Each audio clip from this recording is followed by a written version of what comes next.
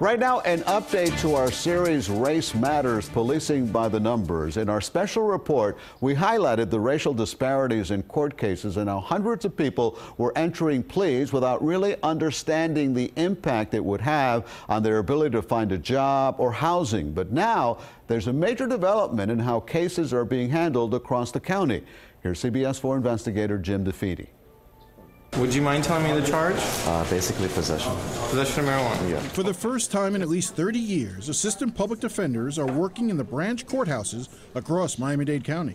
They are assisting individuals charged with misdemeanors, individuals who typically go to court without an attorney. Okay, so if you're not represented by an attorney and you would like some more information, please do not hesitate to raise your hand and I would be glad to speak with you, okay? Miami-Dade public defender Carlos Martinez said the decision came in response to the CBS 4 News series Race Matters.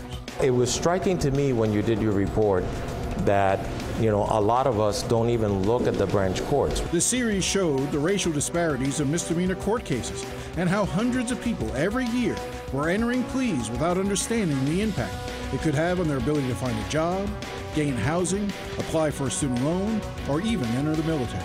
We cannot expect the judges to be doing the work of an attorney. They're prohibited from giving legal counsel. Starting in September, Martinez assigned a handful of attorneys to the branch courthouses located in North Dade, Hialeah, Miami Beach, and here in South Dade. We're not getting huge numbers of cases, but we're at least providing information to the folks so that at least they know the consequences they are facing. On a recent trip to the South Dade courthouse, even Martinez found himself jumping in to help a few individuals.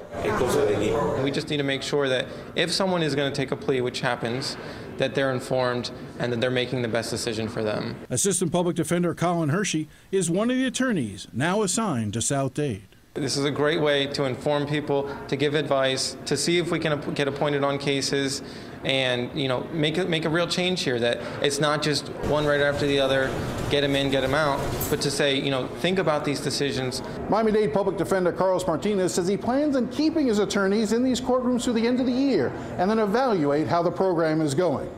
Reporting from South Dade, I'm Jim DeFede, CBS 4 News.